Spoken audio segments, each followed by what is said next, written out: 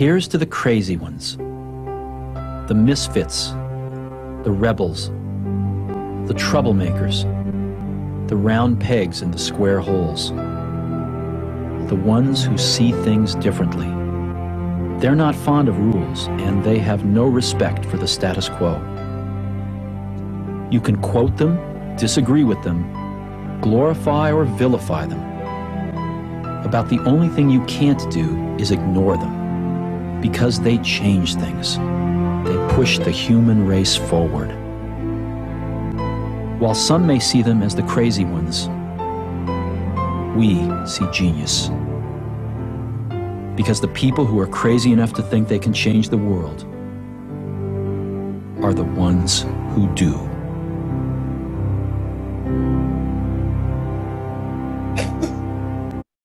Okay. Stop sharing. All right. Good day, everybody. Yeah, that was Steve Jobs. I know Mark's played that before because he loves it, and I think it was great. I think it's great. And being an entrepreneur, I find we're just square pegs all the time. I don't know if anyone else experiences that, but whenever somebody asks me what it is I do, or I have to tell somebody, or I don't have just a regular answer, like I work here, or I do this, or I even live here. I mean, I've lived in 30 countries. And so people ask me where I'm from is even a hard question. But when people ask, what do you do? You know, I don't know what to tell them based on at what point they ask me that question, on what day it is, or whatever. I'll give a different answer because I do many things. And I always tell people I'm an entrepreneur. That's the easiest thing to say. But like you can't tell somebody at immigration or customs that, what do you do? Oh, I'm an entrepreneur. That doesn't work for them either. It's like, oh, I work for Home Depot. You know, that's what they want to hear. Something like that, something they can understand.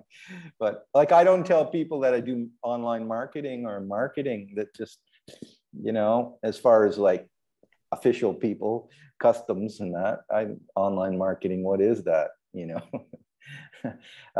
So that's another reason why I like LifeWave. I just tell people I sell stem cell patches right now. That's will be my official thing.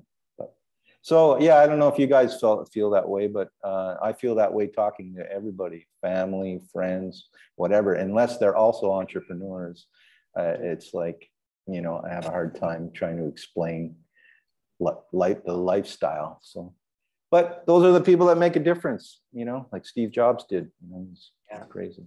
So anyway, I don't know what you guys think. Do you feel that way, Potato? You've had sort of a regular career with horses and that, whether so at least you can identify with that. People can identify with that. Yeah, I've been here where I live now for almost 50 years. Wow. And I've been breeding the Arab Shagas and so forth. And that's all I do. But I've had fun at it. I enjoy it. Cool. So yeah, you can identify that, and if people ask you what you do, you can tell. In 1982, I organized Worldwide Endurance Association in FEI. Prince Philip and his bunch charged over and tried to take over everything, and we fought for 3 years. Finally, I quit because you can't fight City Hall, you know. Right. And now it's all over the world. I organized the first World Championships, first and the second World Championships. I organized, and that was back in '83 and '84. Wow. Yeah. Wow. Yeah. So yeah, you must have a lot of followers and people that follow your videos and your trainings and all that. So, you know what I've been seeing a lot of lately, which I really like, is people have been doing videos, and a lot of people have been doing these podcasts. And, you know, the podcast looks like a news show, you know, they'll have a background, like in the background, like, what do you call that? Tamara, like you have the green screen thing. Right. And it really looks like a newscast. It looks like it would be, you know, NBC or whatever, NBC News or whatever. Yeah. And it's just someone in their kitchen with a backdrop, and it's been great. Those have been great. But what I like about them is what has changed is they'll always do like a little infomercial in the middle saying, this is our sponsors, you know, whether it's LifeWave patches, stem cell patches, and, you know, please go and check them out because they're the ones that are contributing to being able to do this show. And that's kind of cool, you know, that's, you know, and then people will go check it out because they like your content and what you're talking about. And nobody minds it. Like in the days of TV when, you know, the news broadcast would be paused for a commercial break or whatever. Yeah, we got to pause for our sponsors and a commercial break. Exactly the same idea. So I see a lot of that lately. Cool. Yeah, because I think they do really well that way. And it doesn't always have to be the same sponsor. One time it could be stem cell patches. The other time it could be something else, you know, coffee. I notice that a lot too. Coffee or gold. A lot of people are promoting that too. And have you used LinkedIn, Tamara?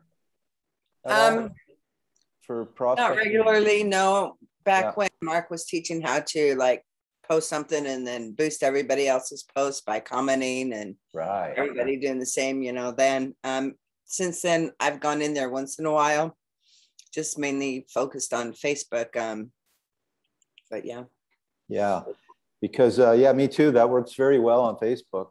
I'm noticing that building, even each of us commenting on our posts, each other's posts, things are the algorithms are starting to kick in for Facebook. So now a lot of people are starting to see my stuff. And also what happens is if we comment on, like if I comment on your post, Mara, then even the people that you're speaking to in your audience on your, you know, friends list are also seeing that. So then it starts to broaden that, you know, it all starts to broaden that out. And so I'm really starting to see that happening and then we were talking yesterday, and I think it's true. You can't just give a thumbs up to somebody. You have to, you know, I've heard that before too. I heard a heart symbol works better than the thumbs up. And Brady was saying yesterday that the little hugging. Yeah, the other emojis are more powerful than the thumbs up. Yeah, because that's what everyone uses all the time. Yeah, like, the care one. If you give a care one, then it hits the algorithms more. So you do a care one, and then you put a comment on the post, and that really starts. And that for sure, because then in my feed, that's all I see are people that I've done that to. You know, out of the 1,500 Facebook people that I have, you're only seeing a dozen posts or a couple dozen posts, you know.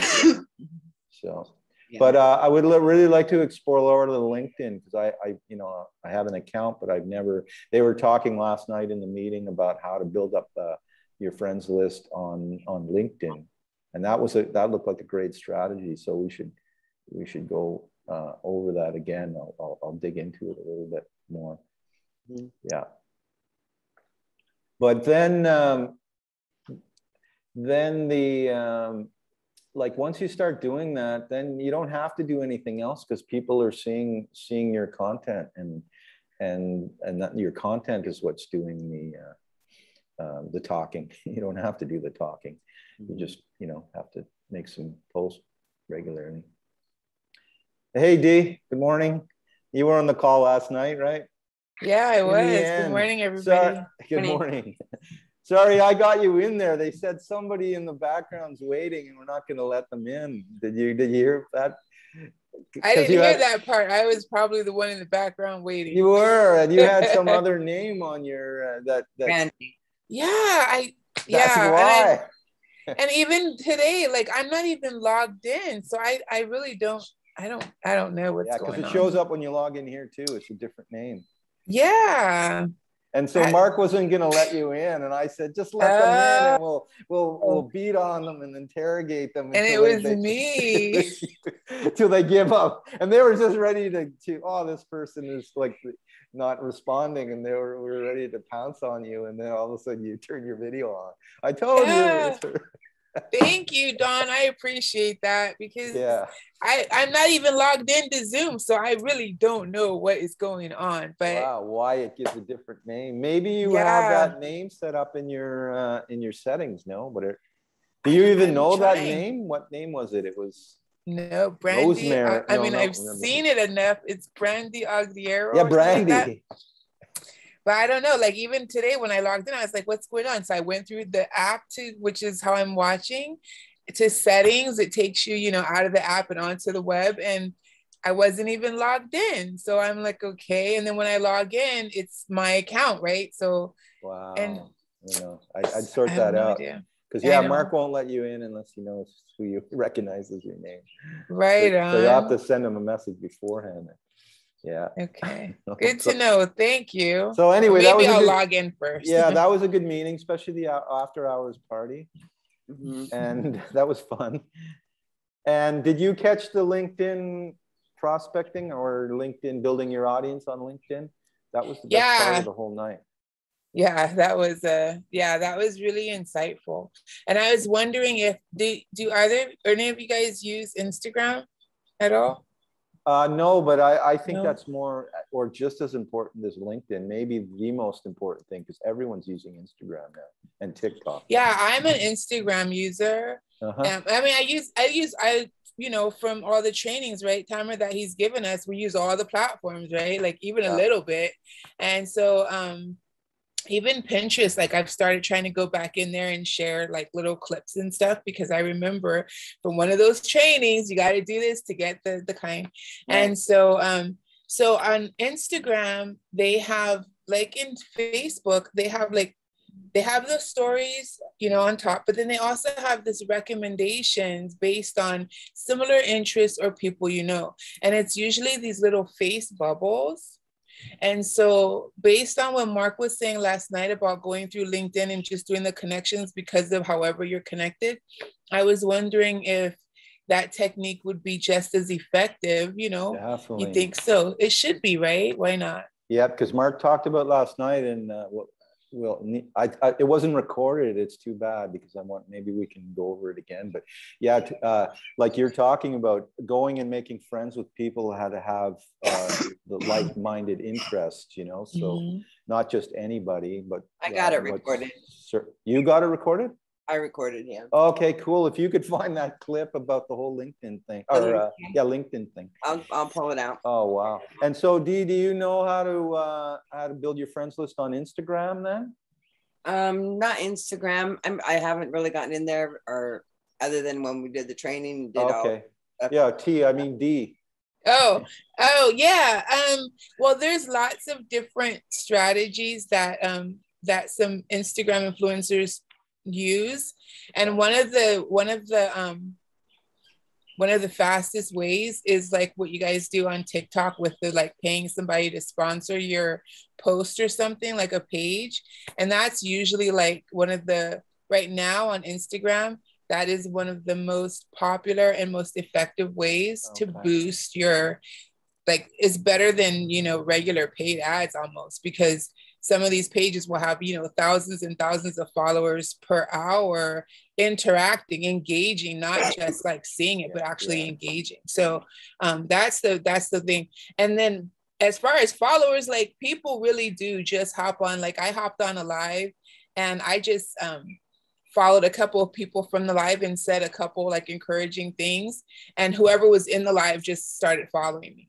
So it's really weird, you know, but I have a lot of friend requests on my private page, because, you know, you watch the lives and I forget which page I'm on, and I don't accept people on my private page because my kids are there, and I have adult children that are out in the world that I'm really fearful for because of the crazy stuff that I get messaged.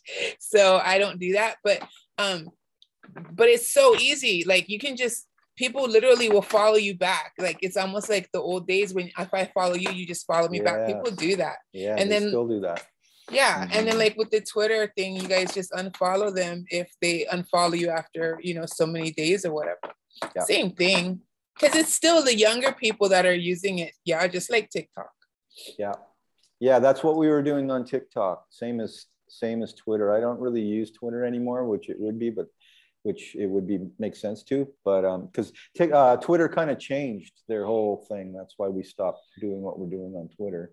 But on TikTok it works, and on Facebook it works, that you just follow people and they follow you back, you know, and you build up your list that way. Yeah. And there used to be follow parties. They were awesome on TikTok, and they kind of disappeared. But you would log on to a TikTok live, and it was just like this, going like this. Have you ever been on one? It was great. And everybody would just come in and follow each other. And it would just be, come on, okay, you follow him, you follow him, you follow him. Yeah. And you just build up followers. Wow. It was so much fun. And we'd go on for like half an hour or something, you know, and then they'd do another one. That was great. But I don't know what they did to that. They put a stop to that, but that was super fun. Sounds like it. Because Mark did the training where you can get 10,000 followers in 10 days or 1 week or something like that. Hey, I finally have over 1,000 followers. Yeah. Cool. Yeah, he really did that quick. Yeah, so that's cool. So the big difference between Instagram and social media and LinkedIn than Facebook, when you do a post for Facebook or a live, it's only the people you know that see the stuff.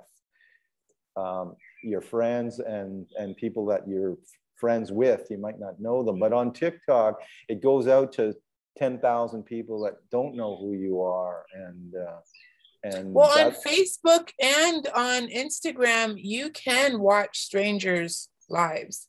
Like there's an option where you can just go to the lives tab and they'll just show you whoever's live.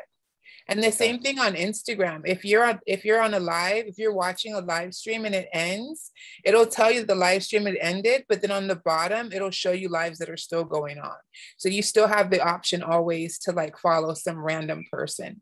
And so they are trying to keep that, because that's a huge competitive thing. Like you can't take that on one platform and not offer it on the others. Marketers are going to need that. So they're not going to want, so Facebook definitely. And since they own Instagram, whatever you can do on Facebook, you can definitely do. And if some other platform is doing it, I think we were talking about this the other day, Facebook's going to pick it up and they're going to do it too. Right. So yeah. So you're saying that if you do a Facebook Live, other people that are not on your friends list will see it? They can. Okay. Yeah, if your page isn't private, they can. Okay. Yeah, because there's a tab for lives. Okay. Yeah, right. Yeah, and so you can see. Tom Speed's doing lives on TikTok. He's getting 20, 30,000 people tuning in and he just rambles on for like an hour because he knows he's just getting more and more people. So he'll just talk about whatever for an hour or more, however long he has the time to, and he'll just talk. And he also said the crazy thing is that he can see the amount of followers that are watching live on TikTok. And then he can see how many people are going to his page and opting in, like in real time. He's getting ding, people are opting in, right? And he says, as soon as he starts seeing people drop off, he'll go and flex his muscles like and it'll start to go back up again. Right. So that's why he does that. He does it intentionally. He'll do this. Isn't that awesome? So, yes. Yeah, because you can see those numbers like live. So Don, do you do lives? I don't. So I will start looking into that. Because you're a manager, so what helped you to get to manager, do you think? I'm just a regular meat and potatoes, eating your vegetables, just talking to people. And I don't know why we always talk about it. And everybody says the no's are a big deal, getting no's from people. I've talked to other people that don't have that issue. I think you said that, Tamara. I don't have problems with no's, getting no's from people. It's me either. For me, the hardest part and the reason for this kickstart is being focused and consistent every day. Just to say, okay, I'm going to talk to one person today. That's it. And if you do that for 30 days straight, you've talked to 30 people in a week, in a month. And that's to me the most important thing over anything. And so if you talk to 30 people in a month, you're going to get a few people that are interested, you know. So that's all that I'm doing. And then the following up and all that stuff's all important. So if you talk to 30 people and don't follow up with anybody, then yeah, you're not going to get anywhere. But so that's it. But I do want to build up everything else, and maybe we could even stream this live. I've thought about that, but we can talk about that later, you know. That would be an option, because there's always that option when you start a Zoom meeting. You want to stream this live. Oh, I didn't know that. So, because I think if we bring more people to this call just to talk about stuff, you know, stuff, that's cool. That is cool. And so did you talk to most of your people in person or online? No, online. Yeah. Oh, okay. Talk to them online. So were you an affiliate marketer before? I've done many different programs before. No, I've never done affiliate marketing. I've only built network marketing companies online, and I've done quite a few of them. But I never really focused on it, because my background is I design sound systems, recording studios, and big multi-million-dollar projects, museums, visitor centers, and that's what I did in Canada, and around the world. So I would leave here in Los Cabos and go and do a project for 3 or 4 months, an installation project. And just now in the last 2 years, I've decided I don't want to go anywhere anymore. I don't want to have to go and travel and live somewhere. So I'm really focused on building this income up, so I don't have to do that. And that's so important to me. So I've never, you know, even though I've been working on this for years, different companies, I've never really put the commitment and the time and focus into one thing. So, and I'm really happy with this product and the company, and that's inspiring, right? Yeah. And our group here is great too. So that's important. And you promote just the X39 primarily? Yeah, we talked about that last night too.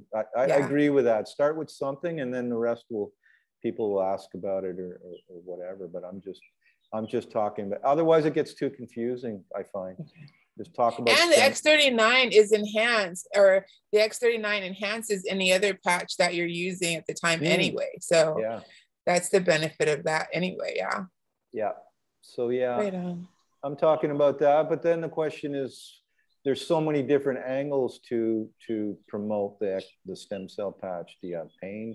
For me, it's joints, stiffness, and soreness. And someone was commenting on inflammation this morning, and that's true. That's what it is for me too. Inflammation. That's where you get the pain in your joints. It's from inflammation. So. But you do use all of the patches anyway? Yes. Or you primarily? And I'm getting the energy enhancer patches, like, hopefully this week. I've never tried them. And I heard I wanted to tell you guys about that, and I forgot. Remember Dr. Karen? She had shared in a video that I think Tina shared recently about using patches and protocols and stuff. And one of them was about like, you know, symptoms of pain, and people like saying they're having these migraine symptoms and stuff like that. And she said that it was really about blockages. And so you put like the patches on, and she basically had said like the YH ones. And because you're always using your X39, like the YH ones. And she said that, of course, what they're doing is, because you put them at the acupuncture points, they're helping to move that energy. And so I tried it because I was doing a 3-day water fast. And so by day 3, I had like the kind of headache, you know, day 3 is always the junk day.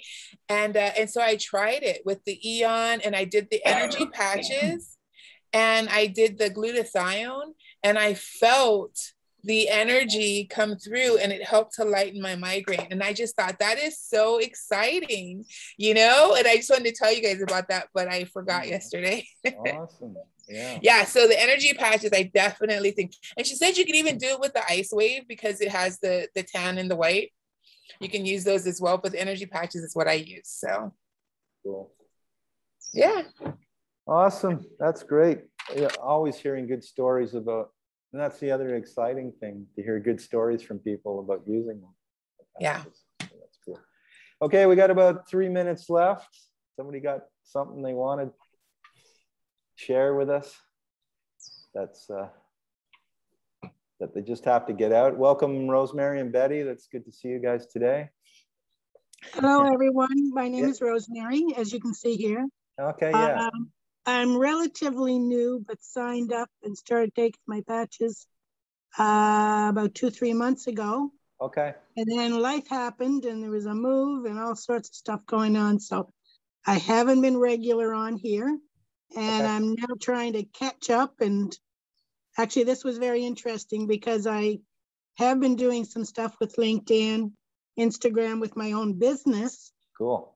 And I'd like to be able to incorporate some of this now once I get used to it. And I guess get an idea of just how effective it is for me and all that sort of stuff. So still trying to catch up.